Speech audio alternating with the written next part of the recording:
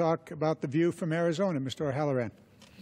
This being your first year in Congress, welcome, and delighted to have you join us on the floor. Thank you, Mr. Garimonte.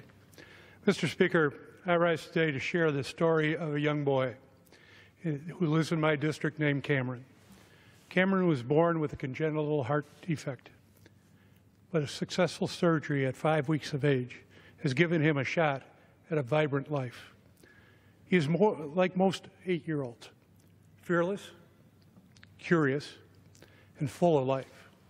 But Cameron will live with this for the rest of his life.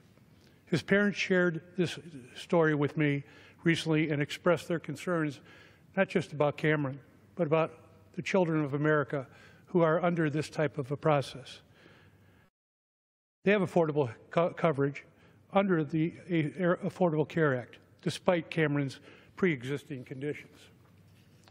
But, Mr. Speaker, they are concerned that future coverage will be unaffordable and unattainable as he grows up under the American Health Care Act, also known as Trump Care.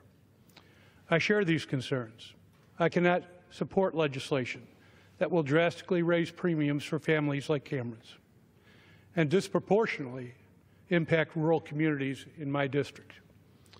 It is my hope that moving forward, Congress can work in a bipartisan solution to improve the health and well-being of Americans and their children and protect those who need it most. We cannot continue to play partisan politics with the lives of our constituents, our children, our small businesses, and the people of America. Mr. Speaker, I yield back.